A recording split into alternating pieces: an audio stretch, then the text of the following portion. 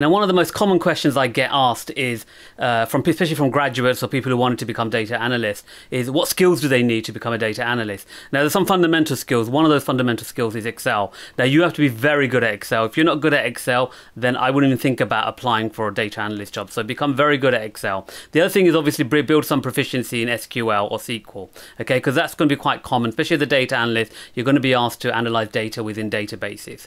The next thing is learn some kind of scripting tool or programming language like R or Python. It always helps because what you'll find is sometimes you're doing a piece of analysis and there's some embedded R script or Python script that you need to understand. So make sure you know some kind of scripting or programming language. The other thing is to learn a visualization tool. This has become more and more important recently for entry-level data analysts. Things like Power BI or Tableau or Click or Looker Studio. Just try and learn one of those. Once you learn the principles of it, you should be able to use any of these tools. So just try and learn one of them. Power BI is a quite common one, or a Tableau. Looker Studio actually is not bad, but try and learn Power BI or Tableau. That's really good. And then finally, there's two skill sets that you can't really you can't really go on a course for, but they're communication and storytelling skills. Now, what you should really practice with anything is that if you're conveying any piece of information, how do you convey it in a way that people understand? So your communication skills have to be really good, and also the ability to tell it as a story, because people remember stories. So I'll give you an example. If you're going to give someone directions to somewhere, okay,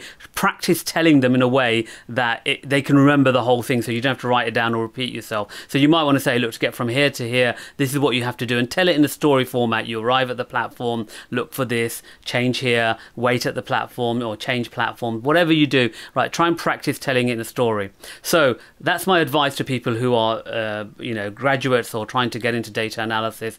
Learn Excel, you have to do that. Learn SQL, absolute necessity. A scripting or programming language like Python or R. Learn a visualization tool like Power BI or Tableau, and improve your communication and storytelling skills.